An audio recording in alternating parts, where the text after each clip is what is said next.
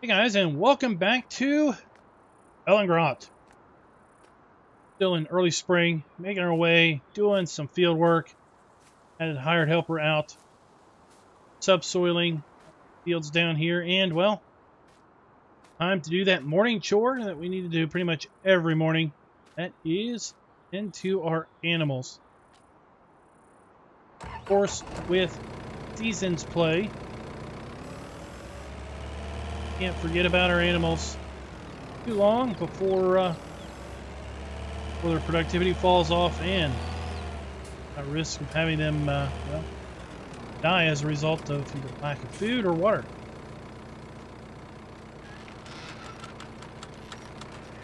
Here, let's go ahead and have some water.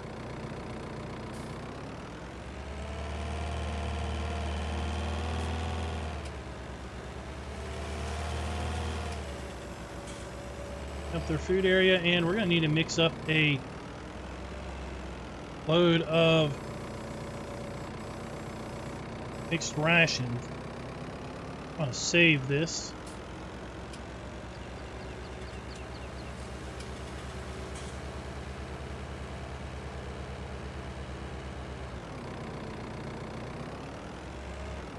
And use it in our mixed rations.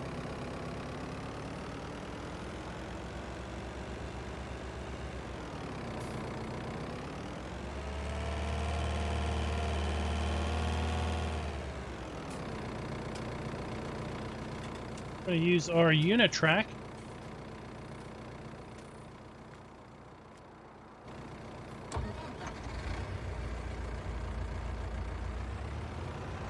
Pull our mixer. Might as well use what we have down here.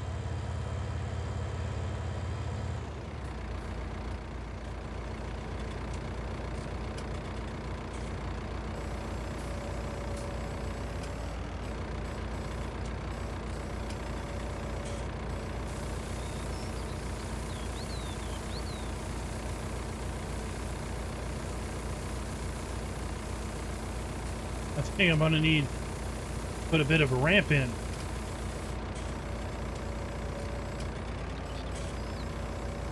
Actually, the first load of mixed rations had to mix up. And I did not realize that such a height difference.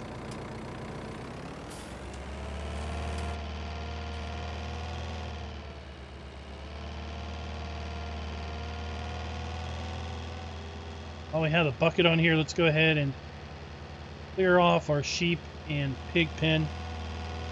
Feed the pigs. Get everybody water. Check on the sheep, or not the sheep, but the chickens. If we think they need any water, or not water, but wheat. Other W word.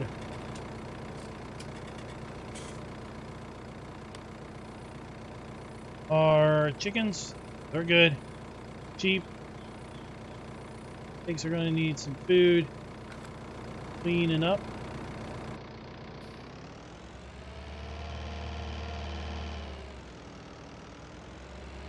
Like the wool, this particular area spawns in sideways.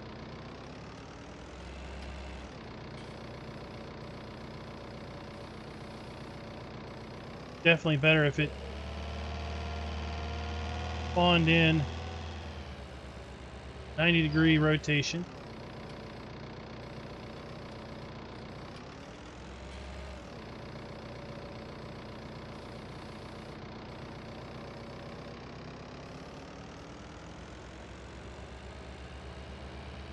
So if you remember from our first video, I mentioned that the pig food, this all silo,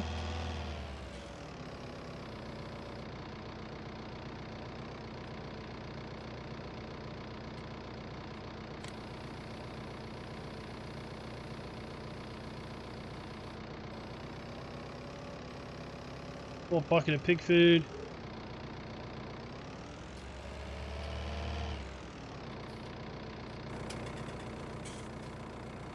Water our pigs.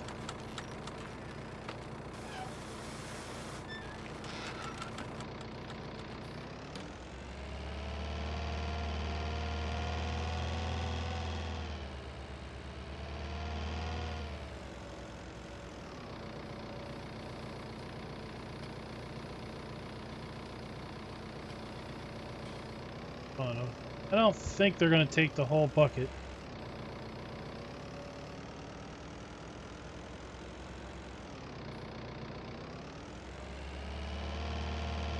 I think until I get a ramp, we're going to position the mixing wagon just below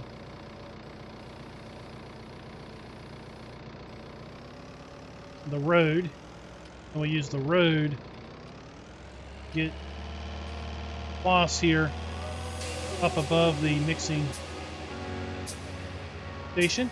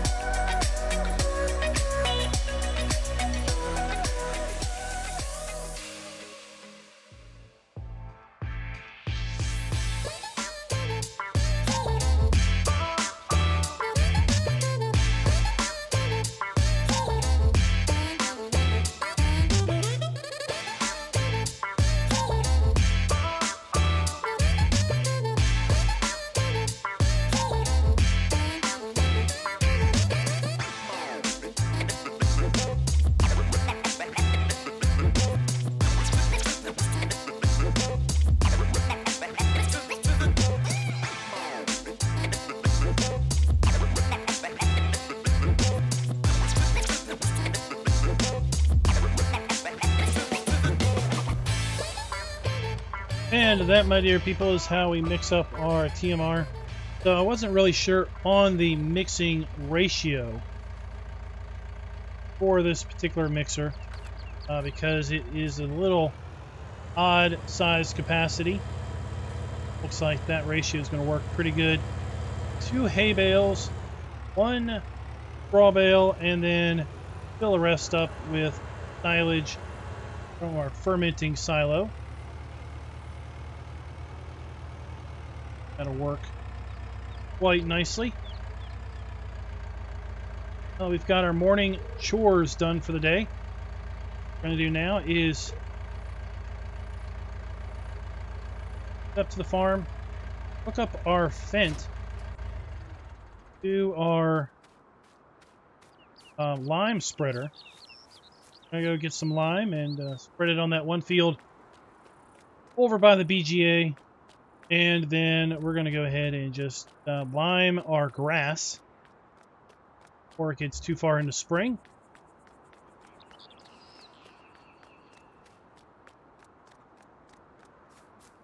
Typically, lime would burn the grass.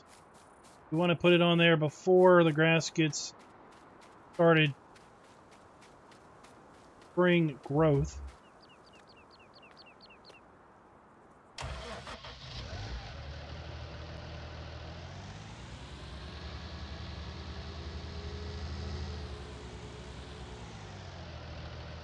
Do have a worker still out there in our rigid track and the subsoiler. I'll be interested to see how this does as far as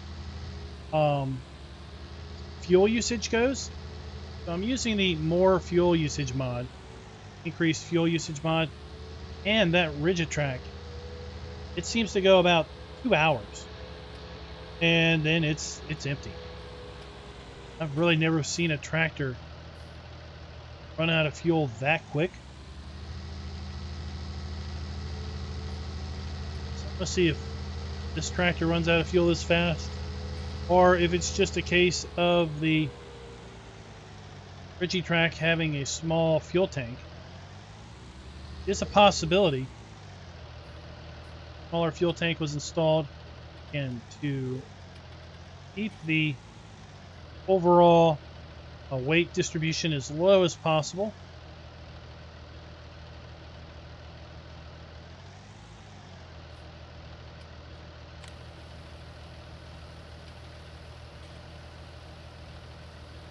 For a contemporary tractor like this, much higher off the ground, got your fuel higher up off the ground also. Would have a much higher center of gravity, therefore a greater risk of rolling or tipping, being unstable, in general on the hillsides of the Alps.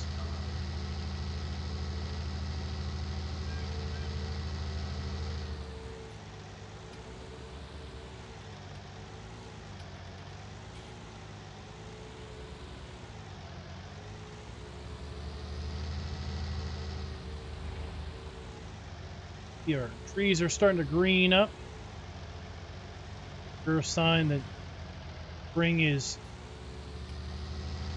continuing to come on its way.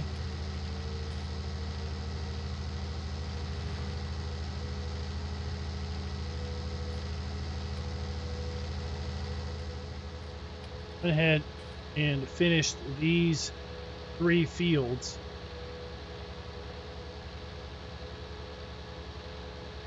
Yesterday, got started on 3 fields over by the cow area yesterday. Finished one of those up and got started into the night on the 2nd field. All goes well, we'll be done that work later today.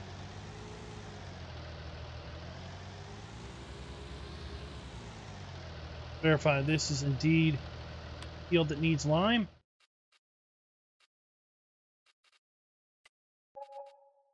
Is indeed, and that's the only field that we own needs lime other than the grass. So we've got a section up here we can lime. Got this section here, lime. This whole section, bottom section, this whole area, and this whole area up here, as well as that area over there.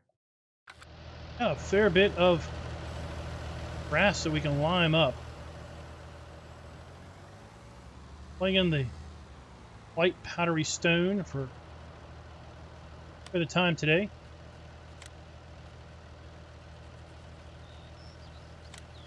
Offset on a lime spreader. You have the spreading arms on here, so down a little bit more. Got it.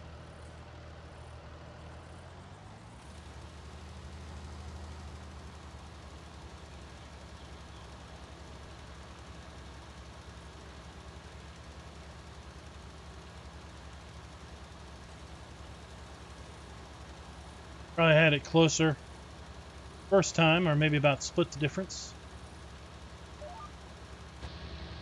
Yep. So a little bit of guess. How many loads of lime do you think I'm going to go through today? I don't know if I'm going to have the ability to keep track of it. Probably probably lose count, but yeah. I know there's some debate as to if lime helps out grass. Grass really needs lime. My philosophy is this. It says it needs lime. I'm going to give it lime. I don't really care. So, if you're in the camp that liming grass is useless, fine. If you're in the camp that liming grass is of benefit, that's fine. I'm not going to say either way, other than to say that just as a typical method of gameplay, if it says it needs lime, I'll put lime on it. One thing I won't bother with is plowing grass because of the fact that it's just, in my opinion, not worth the extra little 10%. Go through the effort of plowing it all up and planting it all back.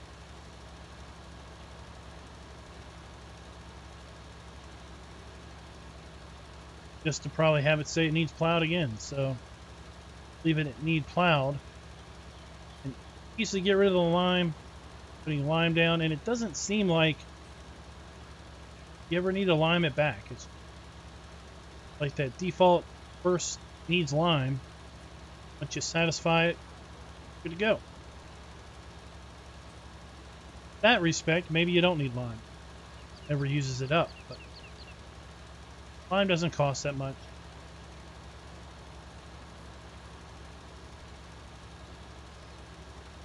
Not like we really have too much to do.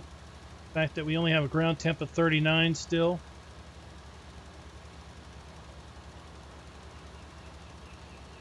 Means that from our planting schedule, effectively the only thing that would germinate at this point is our wheat and barley we're going to be putting in the fields. Nothing else would germinate, so we might as well not bother with putting it in the ground quite yet. My general philosophy. With seasons, you now have the ability to have failed germination. So why risk it? Why encourage failed germination?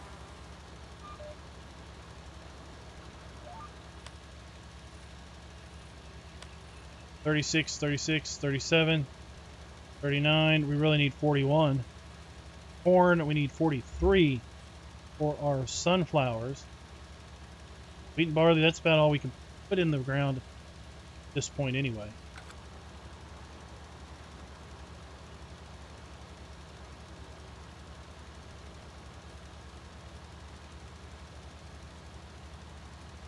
Hey, I'm still really enjoying the look of this map. I like the distant mountains. I like the fact that we've got kind of individual trees placed up there in the distant scenery. It's not just a image graphic. That was kind of the thing in past farm sims where you would have a distance graphic. That mountain far, far off in the distance is pretty much a distance graphic, but this mountain here, near mountain, extends a little bit beyond the bridge. It is both a, might not even be a graphic, it might actually be terrain. I think Darren went up there over the collision. We went over the collision when we were looking at the gondola cable car thing. But we have individual, they're 2D trees, not three-dimensional trees. But individual trees are placed over there to give you that sense that that's a forest. Something there. So, really like this technique. Interesting to see what it looks like, how it's done, and how other folks kind of emulate that technique going forward.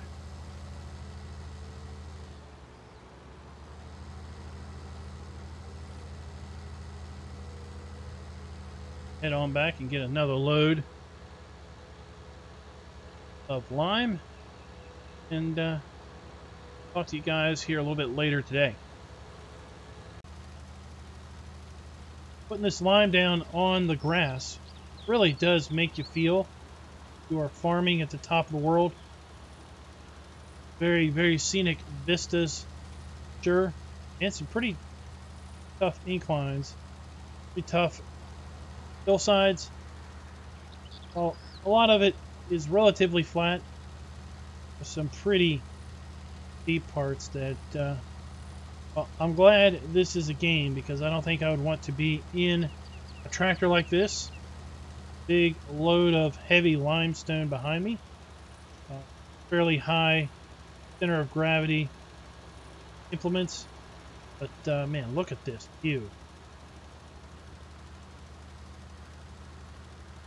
Absolutely stunning.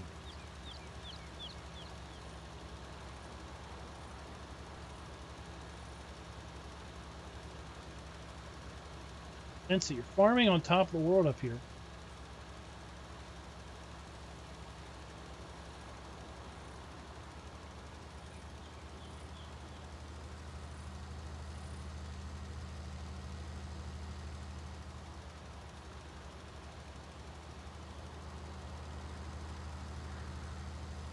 Waste the limestone, because we're going to need an awful lot of it.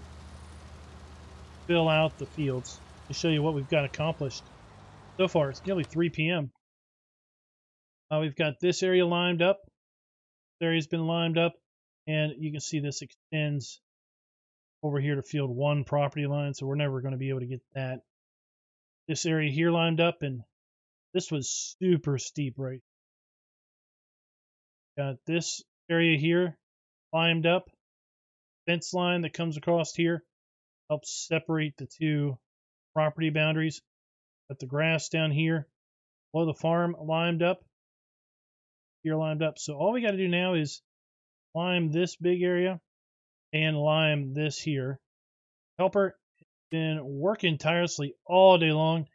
It is nearly done field 3. And put all of our fields in a cultivated state. Means next week we'll be ready to plant.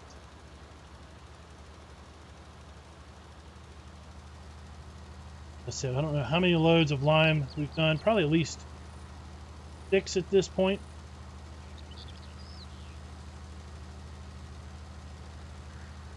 Just about $12,000 in lime so far. Lime's not really super expensive. Good thing. This is why I really didn't want to buy field 1. Didn't really want to do a lot of farming right here at the map border, and things kind of fall apart right here at the map border. 2D trees and the complete loss of foliage layers, painted layer at that point. Take a look at the map that way.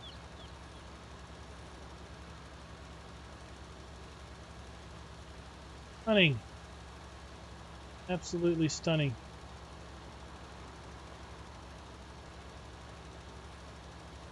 I'm going to take the rest of the day to finish liming this up.